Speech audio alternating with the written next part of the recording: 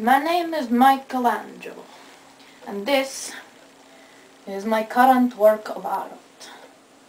I am carefully painting all the colors. Express your spirituality. How do you feel this brings you closer to God? Why do you express your spirituality this way? I am Roman Catholic.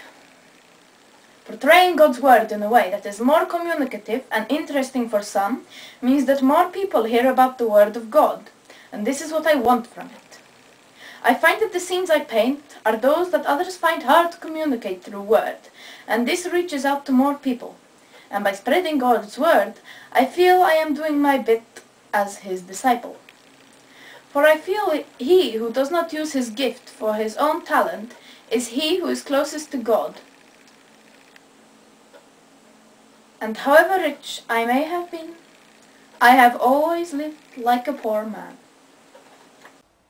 What do you gain from this? I find that the vibrant colors that I paint with can show much more than the picture itself. Emotions, feelings, and also what the scene is about.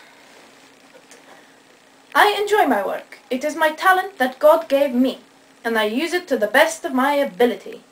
But not only for my personal gain, but to give something back to the Creator that provided me with it.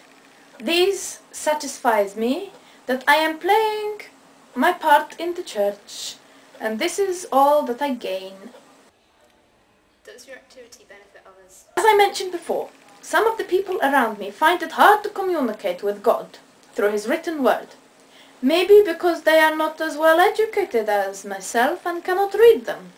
But maybe because they are more abstract thinkers, and my paintings can help them to see the Word of God in a different light and draw them closer to God. Would your activities suit every Christian?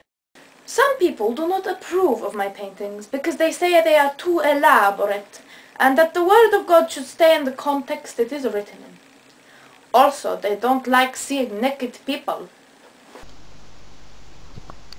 Some of Michelangelo's most famous works include the Statue of David, the Last Judgment, Pieta in St. Peter's, Madonna of the Stairs, as well as the creation story told through 7 paintings in the Sistine Chapel along with other biblical stories.